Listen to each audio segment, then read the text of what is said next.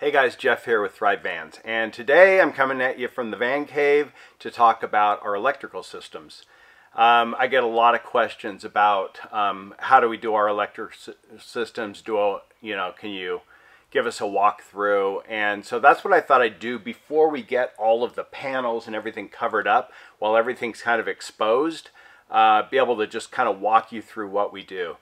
So we work with Battleborn, and we are dealers for Battleborn and also Exploris.life, and we're certified installers with Exploris.life. And if you want to learn anything about electrical in vans, then really Exploris.life is the go-to place. That's where I learned basically everything I know about electrical and vans. I had some electrical experience before in more residential and industrial, but when you get into vans, it's a whole different thing, and it's probably the most intimidating part of the whole van build. And so I kind of just wanted to walk through how we do our electrical systems. If you're interested in components that we use, I'm going to put links to things in the description. Also on our website, we have a whole DIY section where if you want to find out all the components that we use, we have those there for you with links. I started out as a DIY van builder, and so my heart is with the DIYers, and so we want to help them out as much as we can. But if you're interested in having us do your electrical system or plumbing or any other part of your build or the entire build, we do that as well. We do all of our construction with extruded aluminum. And I'll put a link to the company that we use. They're about 30 to 40% less than 80/20. And just every bit as good. Great customer service. And so I'll put a link to that if you want to go through them. If you're doing, I would encourage, even if you're not doing your entire build out of extruded aluminum, the mechanical boxes for the electrical and plumbing, I would highly recommend you do out of extruded aluminum because it just makes it so much easier. If you watched our video that we just did recently about our plumbing system, we build the whole thing on a bench and then just test it and then lift it up and put it into the van. Same thing with the electrical. This entire electrical system was built on the bench and then bench tested, and then we just lift it up and put it into the van. The electrical side is a little bit heavier than the plumbing side, so it's a little bit harder to move it in, but we typically remove the batteries, put it in, and then install the batteries. So speaking of batteries, let's start with that. These are two 270 amp hour Battleborn Game Changer 3 heated batteries. So we like to use heated batteries, just give you a little bit of extra protection if you're storing your van or if it's sitting for a few days or weeks in sub-zero climate. Then the heated batteries will protect you. They use the power within the batteries to heat themselves and just kind of keep the freeze off. They don't use a ton of energy. I think Battleborn says that if you have the heater turned on and it's below zero, it'll last about 7 or 8 days if you don't have anything else in the van running. So if you're just storing the van and want to keep the batteries from freezing, that's a good option. Also, if you plug into shore power, a lot of our customers will store their vans over the winter, but then they can plug it into shore power, keep the battery heaters on just to keep those from freezing, because lithium-ion phosphate batteries do not like really cold weather. And so that's something we use in all of our builds, is those heated batteries.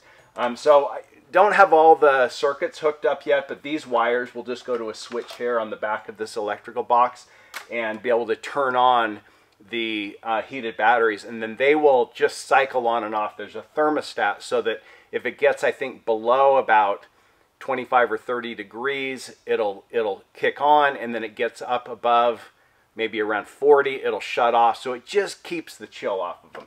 So a nice little thing. Speaking of these batteries, the way that we tie them down, we have eye hooks bolted through the floor with big fender washers underneath. So these are bolted down, and then we have a strap going over them, and then we also have them bolted to the wall. So super secure. I like the Game Changer 3. The regular Game Changer 2s are nice. We use those in a lot of builds depending on the configuration. But these, if you want a little bit more battery power, have a smaller footprint, so we really like those. Like I said, these are 270 amp hours, so total of 540 amp hours in a real small footprint. And so nice to have those this way. So then moving back, we have our Victron components. And starting here, coming out of the batteries, we have the positive and negative, going into the link shunt, and then into a links distributor. So we really like to use the links distributor because it just it's a really clean, elegant way to have all your fuses and everything connected. Links distributor has 4 different places that you can connect your circuits. So what we do is we have one for our Orion, which is our alternator charger, the DC to DC charger. We have one for our smart solar, up on the roof, comes through here, goes into one leg of this. We have one for our power to our inverter right here, and then we have one going to our DC circuit or DC panel, fuse panel. And so those 4. The 5th thing that we hook up to this is the air conditioner. We typically install Dometic RTX 2000 air conditioner in all of our vans. And so there are a couple of posts on the end of the links distributor, and we just connect the positive and negative to those. We go through a breaker. We use an 80 amp Blue Sea breaker, and then it just goes to the links distributors. So we can put all of these components plus the air conditioner, hook it right into this links distributor. So now, speaking of the different components, like I mentioned, the Orion is the alternator charger. We run wires from the battery up in the front of the van, underneath the van, up through the wall behind this, and into the Orion. And then on the solar, we have the solar panels up on the roof, run those down through the wall, through a breaker, a DC breaker. It's important to use a DC either shut-off switch or breaker for this, and then run it into the solar charge controller. Then right here we have our Serbo GX. Love the Serbo GX. This is the touch screen. This will be mounted up on the wall up here, but we'll have our tanks hooked to it. You can hook temperature sensors. We'll put a temperature sensor in this compartment so you can kind of monitor the temperature of the batteries and the inverter. So we have a switch here, and I'm just going to turn this on. So the whole system is going to come up. It'll take a couple of minutes or maybe 30 seconds for the screen to come on that's connected to the Serbo GX. While that's coming up, I'll just talk about this. So most of the DC components will be run through a DC breaker panel, and we really like the Blue Sea. We're big on using the highest quality products, and really when you talk about electrical for vans, RVs, marine, then Blue Sea is really the premier company for all of the panels, and we use their breakers and their bus bars and all those kinds of things, all those smaller components. They're really the best. So this is a DC breaker panel, and so we'll connect all of our DC circuits into these, and these is kind of cool because this one actually does not use fuses. It uses breakers like typically an AC panel would use, or your home where it trips the breaker and you can just go reset it so you don't have to put a new fuse in if the breaker trips. So we run almost everything through this. There's a couple of exceptions. This is rated for 15 amp circuits, and the S-bar heater pulls more than 15 amps. It pulls about 25, up to 25. And so we'll run the S-bar heater right into this positive bus bar with its own fuse. And then also our Girard awnings will typically run into this, and it has its own fuse. So we have that fuse, and then this fuse will just have wires coming off of this going into the input of this panel, and then all of the individual circuits will connect to these. So, and then that comes with labels, so it's a really clean way. This will be mounted right here on the back. And then for the AC circuits, we also use Blue Sea, and this is a Blue Sea AC panel, and it has, the top one is for the power in, so the Victron inverter will put out up to 50 amps because it has a function called power assist, where if you're connected to shore power and you're running a lot of devices that are pulling a lot of wattage, then it will combine both the shore power and the battery power to give you up to 50 amps. And so we swap out the 30 amp breaker that comes in this and put a 50 amp in. So your power in comes into this, and then for our different circuits we have breakers for those. And so this will also go back here, kind of side by side with the DC panel. So both of those will just sit off the back. So you can see now the panel has come up, and it's shows us that we're all of our systems. I really like the Serbo GX. It shows you if you're plugged into shore power, your AC input, and then when you're actually running devices, it'll show the kind of the flow of energy, whether it's from the batteries or from the shore power, and how much you're pulling. Over here is your solar. It'll show what's coming into the solar. So a lot of videos about the Serbo GX out on YouTube, but it's a really nice way to monitor your system. So we use this in all of our vans. So from our AC and DC panels, we'll connect all of our circuits into those and run them out to the different locations in the van. I'll do a video when we get a little bit further in this van, and that I can actually show you the different circuits. But this is just kind of an overview of the infrastructure of the electrical system. So this van has something that's a first for us, and that is Starlink mobile internet, satellite internet. And we're using the in-motion dish that doesn't have to be tilted or angled towards the satellites. It can lay flat, and it will work both when you're moving and when you're stationary. And so it's a pretty cool system. And I'll do another video where I go into a lot more detail on that system and how we did it and where we're mounting everything. But this is just the power supply and the router, and then the dish is up on the roof. And so I'm pretty excited to have that in this van.